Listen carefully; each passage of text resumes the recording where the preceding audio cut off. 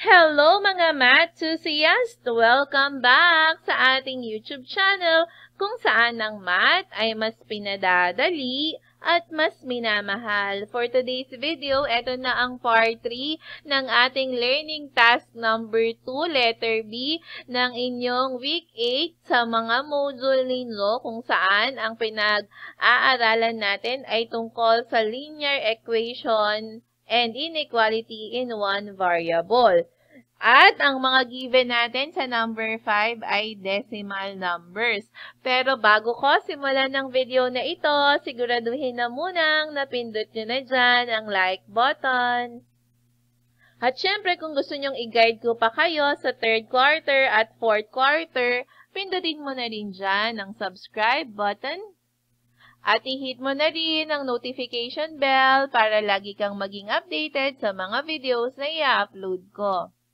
Okay na like, na-subscribe at na-hit na rin ang notification bell? Kung okay na, simulan na natin. Okay, for number 5, we have 1.8 plus 0.6x is greater than or equal to 5.2. So, paano ba natin gagawin ito? Ganun pa rin. Ang nagkaiba lang, ito ay decimal number. O, sige nga. We have here 1.8 plus 0.6x is greater than or equal to 5.2. So, ang gagawin natin, ito, ilipat natin sa kabila, isama natin, ha? So, what will remain here is 0.6x is greater than or equal to 5.2 minus 1.8, ha? From positive, magiging negative na siya. So, you will have here now 5.2 minus 1.8. O, dapat magka-align yung decimal point, ha? Okay. 2 minus 8 cannot be borrowed. 12 minus 8 is a 4. Okay, this will become 4. 4 minus 1 is 3. This is now 3.4. Kaya meron ka ngayong 0.6x is greater than or equal to 3.4. And then, para maging x lang to, you have to divide both sides by 0.6, 0.6, and then cancel ito, cancel ito. So, ano yung 3.4 divided by 0.6. Natatandaan kung paano mag-divide ng decimal? Diba, pag decimal ang iyong divisor, you move the decimal point para maging whole number siya. So, eto, 6 na siya. Eto, i-move mo, kaya ang decimal point mo nandito na. Okay, now what is 34 divided by 6? We have there, how many? 5. Correct. 5 times 6 is 30. And then, 34 minus 30 is 4. Pwede pa natin i-divide. So, add 0. 40 divided by 6 is 6. 6 times 6 is 36. And then, minus ulit. 40 minus 36, you have there 4 ulit, diba? And then, add 0. So, you will have 40 divided by 6 ulit. 6 times 6, you have 40 tuloy, 36. And then, 40 minus 36 is still 4. So, uulit lang siya ng uulit, ha? Repeating decimal to.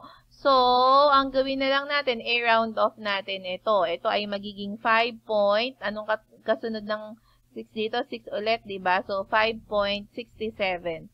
Your x will be greater than or equal to 5.67. Okay. Now, what is your set notation? So, that will be x such that x, ano daw si x, is greater than or equal to 5.67. Ma'am, okay lang po ba na decimal yung answer? Okay lang kasi decimal number naman yung given natin. Okay, now for interval notation, we have this one. Dahil ito ay greater than or equal to, and then we have this one. So, ito ay papunta or mas mataas kasi kay 5.67, diba? So, ibig sabihin, positive infinity to kasi mataas. So you will have your positive infinity. Okay. Tapos, we have 5.67. Okay. Dahil ito ay equal to, greater than or equal to, bracket ito. So, you have 5.67 and then positive infinity. Paano nyo malalaman kung saan nilalagay itong infinity? Tatandaan nyo sa number line, kung meron kang 0, nandito ang negative infinity, nandito ang positive infinity.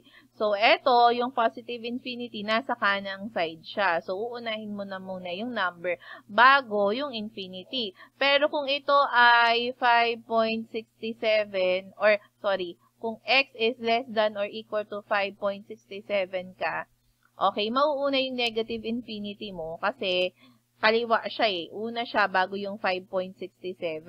Kaya magiging, ito naman ay 5.67. Okay? Para malaman nyo kung paano ba yung pagsulat ninyo. Pag negative infinity, una siyang sinusulat.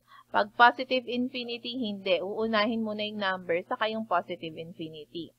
Now, let's graph. Okay, paano ba natin to i-graph? So, we have this one. This is 0. This is 5. This is 6. So, yung 5.67 is between 5 and 6. Diba? So, lampas siya nung 1/2, nung kalahati ng 5, ng 5.5. So, medyo malapit siya sa 6. So, nandito yon. Okay. Dahil ito ay bracket or dahil ito ay equal to, ibig sabihin si 5.66 ay part ng solution. Kung part siya ng solution, dapat siya ay shaded. Okay? So, saan tayo papunta? Sa kanan or sa kaliwa? Dahil to positive infinity tayo, pag ganon, so pakanan tayo. Okay? So, i-shade nyo yan. I mean, i-darkened. And then, don't forget the arrowhead. Okay, that's how we graph. Ngayon, kung natutunan nyo itong video na ito or itong part ng module nyo na ito, please i-comment yan sa baba. Kahit simpleng thank you lang, mag-comment kayo para ma-append naman itong video na ito at makita din naman siya ng iba. Kaya wag kang selfish, mag-comment ka at laging tandaan, let's spread the love of math. Thank you and bye!